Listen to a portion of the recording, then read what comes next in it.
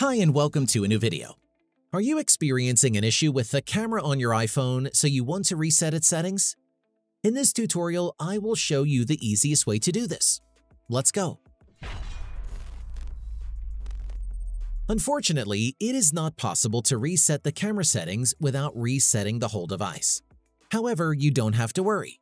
Doing this won't delete any of your data and media. To restore the default camera configurations, open the Settings. Go to General, scroll down and click on Transfer or Reset iPhone. Tap Reset, then select Reset All Settings. Next, you will be asked to enter your passcode. Afterwards, hit Reset All Settings to confirm.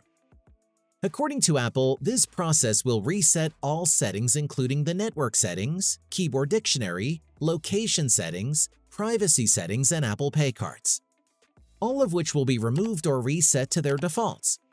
And as I've said, no data or media will be deleted.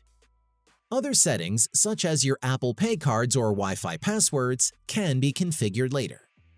And that's it. If I could help you, feel free to give this video a thumbs up and don't forget to subscribe. Leave a comment down below if you have any questions. See you next time. Bye.